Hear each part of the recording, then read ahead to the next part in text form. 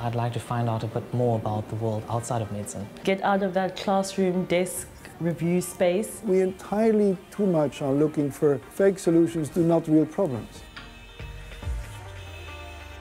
This is a town with the highest Gini coefficient in the world, which is the coefficient that indicates the biggest difference between poor and rich.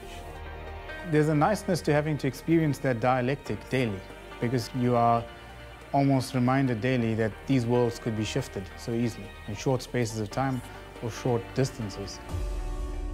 We saw the need for a program to try and facilitate all of these development dimensions, but at the same time give them the courage and the confidence to work with big ideas. One of the reasons why I'm doing an MPhil in inclusive innovation is that I'd like to find out a bit more about discoveries, innovations, about new technology, new processes. What I think is important about an MPhil is that even though it's at master's level, in some way you're seeding the production of new thinking as opposed to just consuming a curriculum.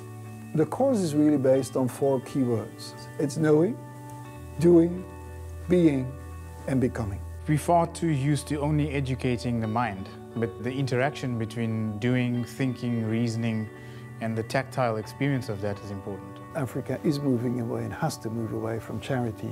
And that is what you're trying to do with this course. You're trying to support those people that have an idea and to build that in such a way that it is absolutely charity independent. You have to find real solutions for real people. Now, in order to find it and to know that is a real solution, you'll have to test it, you'll have to prototype it. So that is where the action learning comes in. So we want students to build their prototype, go out, try it, and see how people react.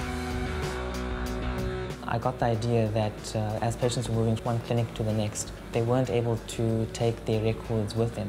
And I felt, that's quite a waste, given that we're in such a resource-limited setting.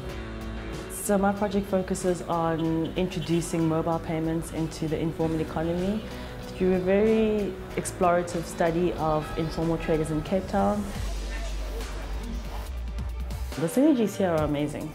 A nice tension in the class that keeps you thinking and that keeps you kind of questioning what you think and that helps you observe yourself. We shouldn't be educating business people, we should be educating history makers or people who can disclose whole new worlds, and I think this is what we try to do with this course.